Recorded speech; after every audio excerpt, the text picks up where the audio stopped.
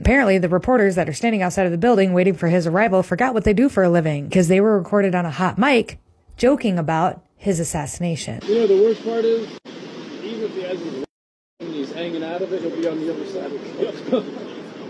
I mean, if he's driving, we've got a good shot. Yeah, if he's driving with the front window open. Yeah, or if it's a convertible. Yeah. Yeah. I wasn't thinking about that. Yeah. Like if he just pulls up like JFK, someone just like they told JFK, you know what you should do? You should take a convertible. It's so nice out. Now, TMZ had tried to backtrack on it, saying that the journalists are clearly joking, and this is the kind of thing reporters do while passing the time at major events. But this kind of humor never sits well with those protecting presidents, past, present, or future. So this is just a quick reminder for everybody that it was just a joke. This is a whole ass book. Funny haha. Words or spells, man, I don't know.